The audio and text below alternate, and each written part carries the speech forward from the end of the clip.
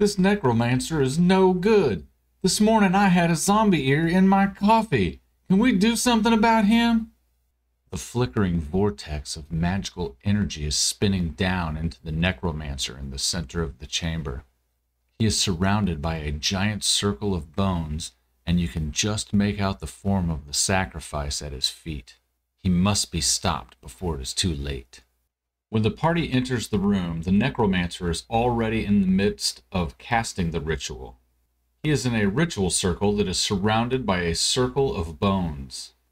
The room is only lit by the glowing sigil in the center of the room and the glowing motes of energy in the vortex circling into the necromancer.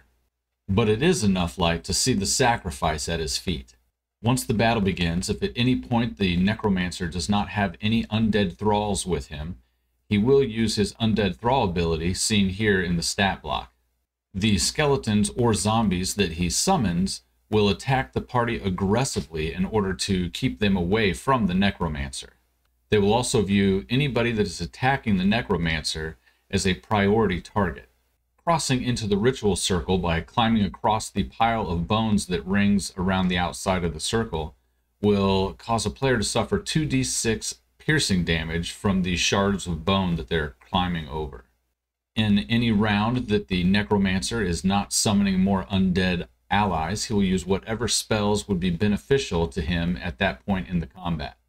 The ritual is self-sustaining, and the necromancer does not need to concentrate on it to keep it going.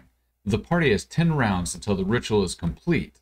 The only way to stop the ritual from completing is to kill the necromancer.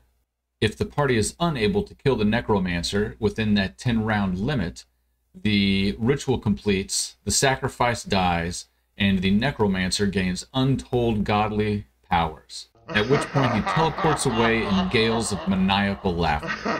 Searching the room afterwards, we'll find that the necromancer left the cursed dagger behind. The cursed dagger, however, will cause anyone attuned to it to slowly go insane.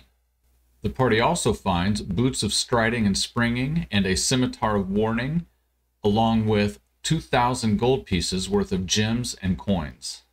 Check out this playlist for more videos in the Mega Dungeon, and come back tomorrow as we begin our journey into the Mad Druid area of the forest.